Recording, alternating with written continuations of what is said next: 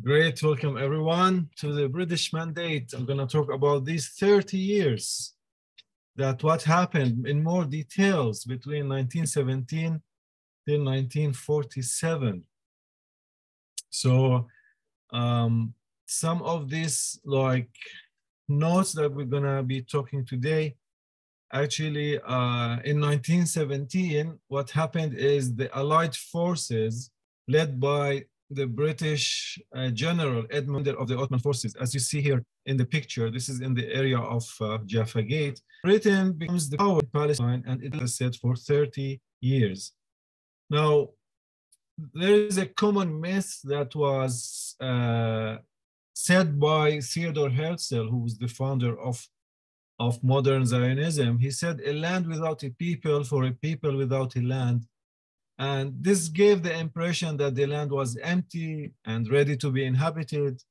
But this was not the case, we're going to see. The land was inhabited by Arabs, by Palestinians, and by Jews that represented 10% of the population at that time. So under the wing of the British power, the Jews would be able to develop and set up their administrative machinery, which enabled the implementation of the Zionist schemes. So an imperialist country granted land to displaced Jews that it had no right to give. So this was how the Zionist movement managed to convince the Jews to leave where they were living and move to the Promised Land. And to aid this, the British government decided to endorse the establishment of a Jewish home in Palestine. The Zionist movement showed total ignorance of the fact that this land had an Arab population, while entrenched in its soil for many centuries. The bride is beautiful, but she is married to another man. She is married to her own people that lived in the Holy Land. Now, during this lecture of the British Mandate, I'm going to start by talking about the Balfour Declaration and what it included, and how this helped and aided more continuation of exploiting more land that at the peak led to the main revolt in 1936. There were other revolts, but the main one started in 1936 for 3 years. And what happens of the consequences of the Second World War that affected our land here. And before the British left, they suggested a partition plan, which didn't work out. We're going to talk more about it as well. And then how the Jews were ready to declare the state of Israel. So we're going to talk more about what happened in these very important 30 years, going through each of these points.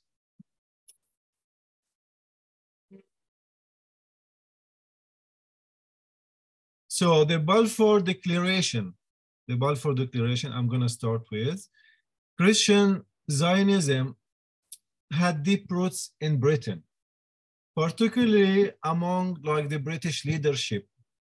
Now, their desire was to establish a Jewish state in Palestine and was behind Britain's quick issuing of the Balfour Declaration of 1917.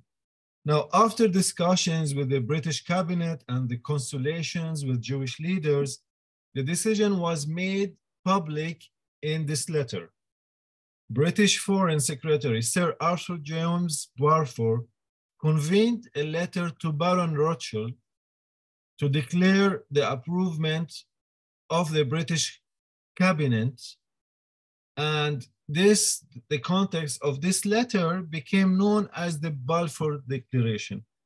And it reads in part, His Majesty's government view with favor the establishment in Palestine of a national home for the Jewish people, and will use their best endeavors to facilitate the achievement of this object, it being clearly understood that nothing shall be done which may prejudice the civil and religious rights of existing non-Jewish communities in Palestine, or the rights and political status enjoyed by Jews in any other country. So the Balfour Declaration is a letter that was sent in 1917 by the British Foreign Secretary, Mr. Arthur James Balfour, to Baron de Rothschild, pledged British support for the establishment of a Jewish national home in Palestine. So this was the golden key. Like, this declaration was the golden key that unlocked the doors to Palestine, in which one nation, Britain, solemnly promised to a second nation, Israel, the country of a third nation, Palestine. All right. So again, in 1917, Balfour became the foreign minister who issued the historic document known by his name. And that document promised the Jews a national home in Palestine. So it was a great Zionist triumph, considering that only a small fraction of the Holy Land population was Jewish. Now, no doubt the Balfour Declaration was the beginning of a tragic conflict between the Arabs and the Zionists that would last through our time even until today and likely into the future. So the term Palestine was the official historic name given to this land by the British. And this term Palestine was a geographical term applied to the people who lived here. There were Palestinian Jews, Palestinian Christians, and Palestinian Muslims, although there was a significant Palestinian Christian minority that is often overlooked. So therefore, during the British Mandate of Palestine, the term Palestinian was used to describe everyone residing in that land, whether he was Jewish, Christian, or Muslim. And that started from that period, officially. Now, the land, of course, is the birthplace of the Jewish people, and their spiritual and national identity was formed here. So they started to revive their language and to build their cities. And not only the land of Israel is just a spiritual ideal, it must become also a physical reality where Hebrew was to restore the Holy Tongue as the language of the people. And as a result, the 1920s witnessed the growth and the expansion of more Jewish administrative, religious, educational, cultural, and artistic institutions. Now, this is also was the time when the League of Nations was formed, which was the first worldwide intergovernmental organization to promote international cooperation to achieve peace and security. And the League's primary goals were settling international disputes through negotiations.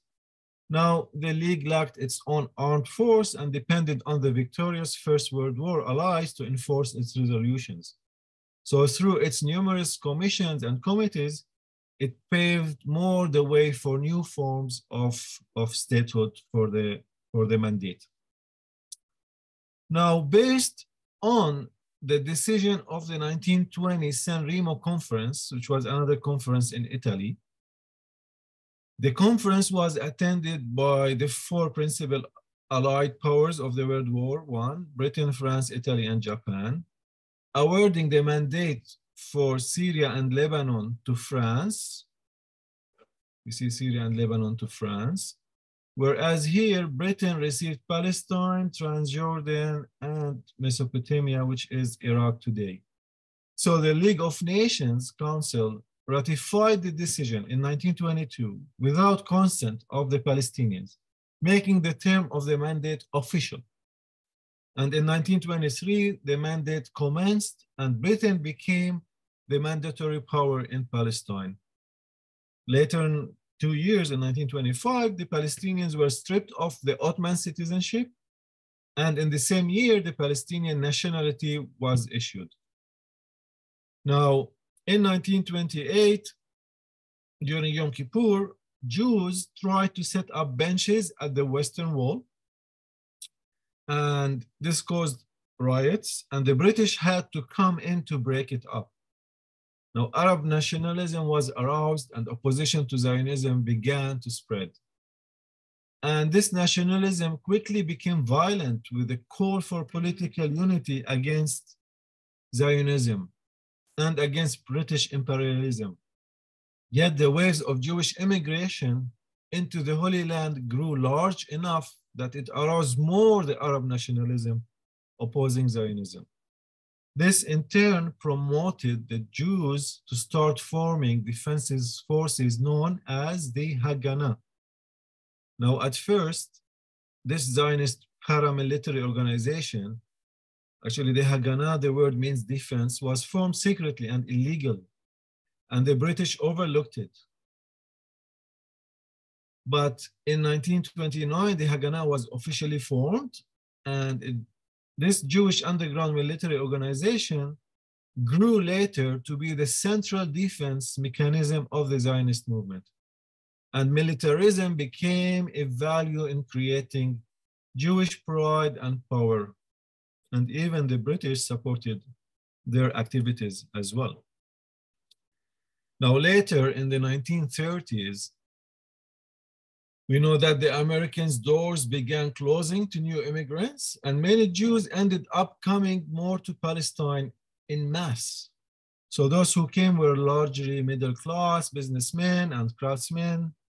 But as the Arabs were like better farmers and harder workers, and at the beginning they didn't complain about their exploitation, this made the younger Jews more arrogant, and they looked down upon such labor.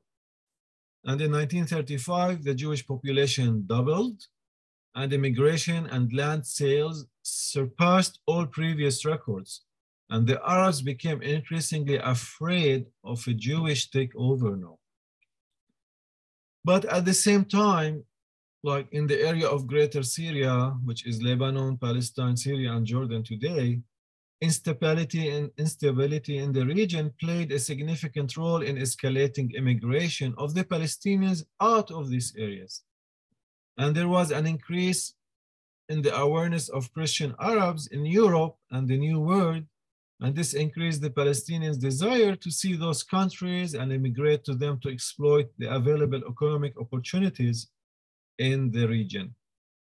Now, after the end of the First World War, many decided to return to their birthplace, many Palestinians, but the British authorities closed the doors at a time when the doors of Palestine were wide open to Jewish immigrants. So as a consequence of British policy, only 100 applications were approved of a total of 9,000 submitted by Palestinian immigrants wanting to return to their mother country. So the British policy allowed the incoming of alien Jewish immigrants to obtain citizenship under the easiest conditions, while placing numerous obstacles in the face of native-born Palestinians who wanted to return to their country. So Palestinian immigrants deprived of their citizenship faced extremely difficult circumstances, both outside and inside their motherland. While the nationalism of the Arabs was a direct reaction to Ottoman Turks' oppression and European colonization, the Jewish nationalism originated in the intellectual and emotional responses to the persecutions of East Europe. So therefore, the two nationalism movements appeared around almost the same time, more or less. Now, the locals in the land accepted the Jewish immigrants in the beginning, all right? Not realizing that the Jews wanted to be in control. But what happened, the Palestinian people at that time were simple, they were hospitable. They did not expect to have the land ripped away from them in such a short amount of time, or come home to find Jews in their same beds claiming that they had purchased the house and the land. So when the Arabs woke up to what was happening, unfortunately, it was too late and they decided to revolt. So when the Palestinians revolted, actually, first attacking the Jews living in Jaffa, because the city was a symbol of Jewish immigrants, being the port where most Jews entered the land at that time, This marked the beginning of the 3 years of riots in Palestine directed primarily against the Jewish settlement. Now, between 1936 until 1939, the Palestinian Arabs revolted against the Jewish immigration, and the main Arab revolt took 3 years of organized activity to grow the Arab national movement, and they had like several goals. I'll mention 3 for you. 1, to stop the sale of land to the Jews, then total hold on Jewish immigration, and 3rd, the establishment of an Arab government. Now, Palestinian the revolutionists wore the kufiya or hat to hide their identity during the 1936 Arab revolt, as British mandate authorities assailed anyone wearing it. But to support the revolution and prevent the revolutionists from being chased, the commanders of the revolt called on Palestinians everywhere to wear the kufiya instead of the tarbush of the Turks. That was the normal dress during the Turkish period. Now, during the riots that broke out in these 3 years, Palestinian nationalism was aroused and violent opposition to Zionism began to spread. There had been cycles of violence earlier, but the climax of this era was the violent Arab revolts of these 3 years, as the Jewish population doubled and more settlements were built to make facts on ground. So that period witnessed the Arab revolt in all its intensity. It was directed initially at the Jews and later at the British too. Now, the outbreak included a general strike of Arab workers and the boycott of Jewish products. And the national strike against Jewish immigrants went into effect. These actions swiftly escalated against the Jews and the British. And the Palestinians were angry over the injustices perpetrated by their British occupiers, and seeing their land being overtaken by foreigners was unacceptable. Now, the result was the Arab leadership being forced into exile by the British, and this created a vacuum of strong leadership among the Arabs in the region. And through mass arrests, torture, and exile, the British crushed the revolt. And in the end, the British were forced to realize the problem, and their handling of it made enemies of both the Jews and the Palestinians. Now, to conclude, and in effect, actually, the foreigners attempted to solve the Jewish problem at the expense of the native inhabitants of Palestine. And in the process, they helped create a crisis that has threatened world peace for over half a century. And in addition, was it right and just that the burden of solving the problem of the European Jewish diaspora fell primarily on the shoulders of the Palestinian people, a people who were not responsible for the historic suffering of the Jews in Europe? Now, as a result of the revolt, the British government issued what was known as the White Paper in 1939, following the protests of the Palestinians. So the British government issued a policy statement known as the White Paper to clarify Britain's policy in Palestine. Now, the Constitution suggested the establishment within 10 years of an independent state in Palestine, with Arabs and Jews sharing the government. And the paper called for the establishment of a Jewish national home in an independent Palestinian state within 10 years. So the paper explains the British interpretation of the Jewish national home and affirms that there was no intention of providing for the disappearance or the subordination of the Arabic population, language, or culture in Palestine. It also concluded that Jewish immigration to Palestine should be limited by both the country's economic capacity and the political consequences, bringing the Jewish population to around 1/3 of the total in 5 years, after which further immigration would require Arab consent. So it restricted the Jewish immigration to Palestine to 15,000 annually for these 5 years, protecting Palestinian property rights from Zionist acquisition. And it states as well that the status of all citizens of Palestine in the eyes of the law shall be Palestinians. So whether Palestinian Jews, Palestinian Christians, or Palestinian Muslims, it was never intended that they or any portion of them should possess any other juridical status. So the High Commissioner will be given general powers to prohibit and regulate transfers of any land. And these powers will date from the publication of the Statement of Policy, and the High Commissioner will retain them throughout the transitional period. It further even called restrictions of the purchase of land by the Jews.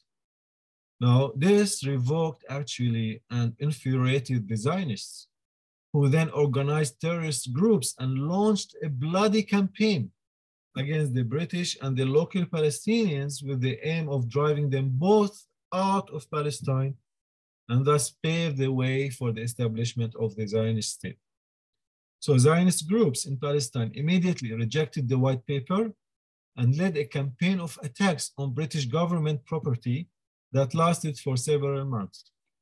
Now, the Jewish underground groups fought British rule in various ways, some of the time jointly as part of the newly organized Hebrew resistance movements together. Now, the Second World War erupted in 1939 and continued through 1945, becoming the most widespread war in history and resulting in tens of millions of deaths and the vast destruction in many countries, including the use of atomic bombs on Hiroshima and Nagasaki in Japan. But the major participating states in the war, were Germany, Italy, and Japan on the Axis side, and on the Allies side was the United States, Britain, and the Soviet Union. This war led to extensive changes globally. Palestine was rapidly converted into a vast logistics base for the entire British Army in the Middle East. Camps were built, roads paved, and airfields were installed. Now we know, of course, during the Second World War and after centuries of anti-Semitism and persecution, which led eventually to the Holocaust deaths of 6 million Jews under the Nazis in Germany, and not having anywhere else to go, the Jews who could came with their boats more to Palestine. And when the war ended, of course, Palestine was the only country open to take the Jews. Therefore, the rise of Nazis in Germany and the oppression of Jews in Europe, which cultivated in the Holocaust during World War II, led to a more increase in Jewish immigration to Palestine. But even during all this, there was the combination of the Jewish struggle for independence on the one hand, and the problem of the displaced survivors in Europe who insisted on immigrating to Palestine on the other. So between 1945 and 1947, the British economy took a big hit because of the toll World War II took on them. And regardless, Britain needed to protect its interests in the Suez Canal and its empire in the India and in the East. So the British struggled during the early part of the war and let more of the locals begin to police and gain control over the region, as British focus and attention were more on Hitler and on Germany. So in 1946, the fighters of the freedom of Israel bombed the British headquarters at the King David Hotel that you see in the picture, and the liberation of the land of Israel became the prime objective by means of armed struggle against Britain. In addition, 10 major bridges leading into Palestine were destroyed by the Haganah in an attempt to restrict British movements. This attack became known as the Black Sabbath. So the Zionist paramilitary organizations, the Haganah, the Irgun, and Stern, among others, escalated terrorist activities against Palestinian and British targets. And during that time, the Jews established 11 new settlements in the Negev, further south in the desert of the country, to create more facts on ground as well. So the British responded by carrying out a major raid, jailing Jewish leaders and confiscating weapons and ammunition. And the British also set up campaigns in Cyprus to detain immigrants trying to reach to the land. So in Palestine, the gradual decline of the British forces resulted in a more intense struggle between Jews and Arabs for control of strategic points everywhere. And the period of religious Zionism ended and that of militant Zionism began. In less than a decade, this spirit would bring about the establishment of the State of Israel. Now in 1946, the 22nd Zionist Congress, which was the first after the Second World War, planned for the immediate establishment of the Jewish state and changed the center of gravity of Jewish politics, fighting for the rights of Jews around the world, ensuring the continuity and development of its religious, spiritual, cultural, and social heritage. So for the Arabs, the aftermath of the Second World War was a bitter repetition of the deception of the First World War as well. So once again, people had made all kinds of promises to them in order to secure their collaboration or at least their neutrality. But after the war was won, the promises were broken by a malevolent confederacy of rich Europeans. Now, this is important, what I'm going to talk about now. Especially in 1947, the British government announced that it intended to give up the mandate and to hand the whole problem of Palestine to the United Nations. Actually, the United Nations General Assembly approved a partition plan by a vote of 33 to 13 with 10 abstentions, largely through the influence of the USA. The UN voted to create two separate states, a Jewish state which covered 55% of the land, and an Arab state which would include the remaining 45% of the land. So while the Jews in Palestine, you have to know, appeared to accept the plan initially, the Palestinian Arabs totally rejected it. More war broke out with both sides increasing their terrorist activities. Now, by 1947, the population of the land had grown to around 2 million people, with 30% Jews and 70% Palestinians. Now, the Jews were concentrated in the cities, making them about 50%, like in Tel Aviv, like in Jerusalem, and in Tiberias, in these big cities. But in the countryside, however, was still about 90% Arab.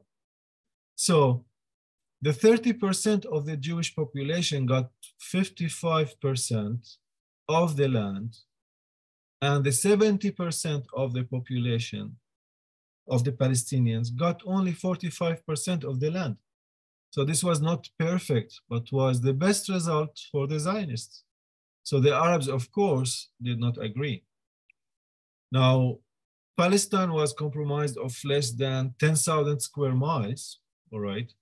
Of this, the Arabs were to retain only 4,300 square miles, while the Jews, who represent 1/3 of the population, were allotted 5,700 square miles. So the Jews also got the better land. They received the fertile coastal belt, while the Arabs were to make do, for the most part, with the hills. So overnight, the Committee of Nations solemnly laid the foundations of a new moral order by which the Jews, the great majority of whom had been in Palestine less than 30 years, were deemed to have equal and even superior rights to those of the Palestinians who had lived there for centuries. Thus, in 1947, the United Nations accepted the resolution to divide Palestine into a Jewish state and a Palestinian state. And to do so, they came up with this ridiculous map that you see here. So the United Nations resolution had 3 parts. 1, to divide the land between the 2 people according to the concentration of the population. 2 states with free passage corridors. 2, Jerusalem and Bethlehem were to become international zone under United Nations control since the cities were important for everybody. And 3, the British were to go home. So by 1947, there were now 2 communities living parallel lives. We have the Jewish community of about 500,000 people who were expecting and hoping to become a state. And there was the Arab Palestinian community of about 1.5 million people who also expected to become a state.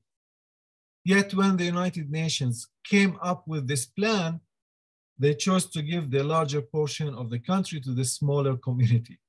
So for the Jews all over the world, it was a day of joy.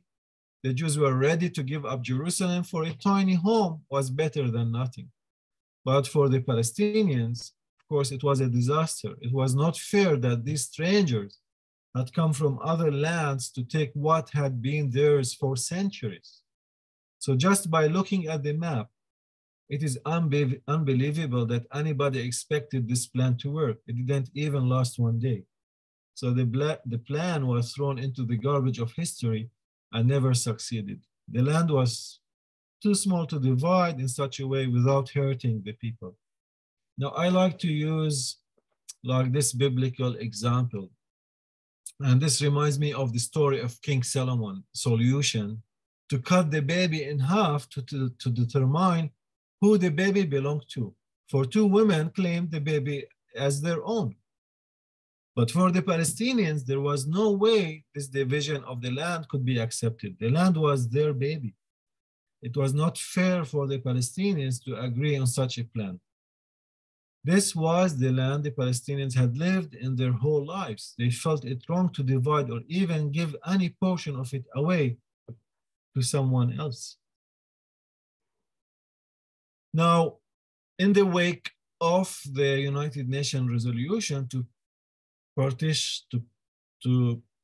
partition plan of Palestine, the British decided not to implement the resolution themselves, declaring instead they would finally leave Palestine.